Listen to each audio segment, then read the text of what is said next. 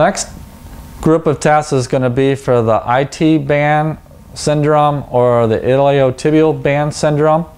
The first special test that we're going to do is called the Nobel's compression test.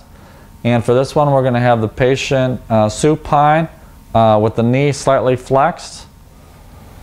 And then the athletic trainer is going to stand lateral to the knee, stabilizing the knee just above the joint line, with the thumb just over the just superior to the lateral femoral condyle with one hand, and then the lower hand is going to be stabilizing the lower leg about the distal tibia. And then what we're going to do is we are going to, while applying pressure over the lateral femoral condyle with the thumb, we're going to passively extend and flex the knee. And as we do that, while we're putting pressure over the lateral femoral condyle, and if there's pain over their thumb, usually at about 30 degrees of flexion, knee flexion, or they're unable to extend the knee, that would be an indication for IT band syndrome, tight IT band, bursa, inflamed lateral femoral condyle. The next special test that we're going to be doing is the Ober's test. For this one, the patient is going to be lying on the opposite side being tested, so that we're going to be testing the top leg. The hip is going to be flexed about 45 degrees, and the knee is going to be flexed about 90 degrees.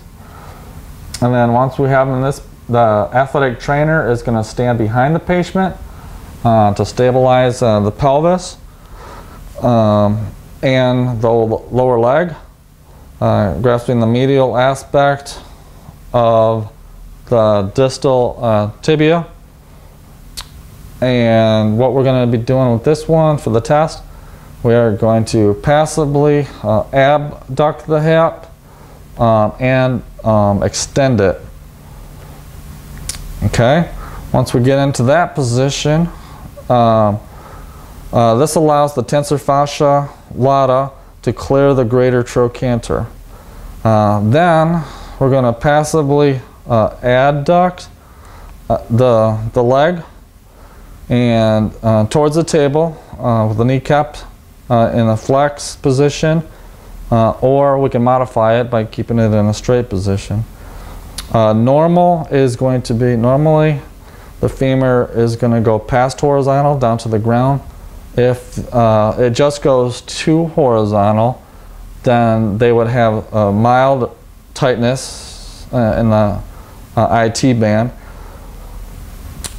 If it does not go to horizontal at all, then they have maximum tightness or no abduction to horizontal, then the IT band friction syndrome, or they may have lateral patellar malalignment. The next special test that we're going to do for the IT band is called the Renee Test, and this is similar to the Nobel's compression test, except we're going to have the patient in a standing position, and the athletic trainer is going to be in front of the patient, again placing my thumb over the lateral epicondyle of the femur, and then I'm going to instruct the patient to support the body weight on the involved leg and actively flex the knee to a squatting position, so bend slightly. Okay, while our athletic trainer maintains pressure with the thumb over the lateral epicondyle.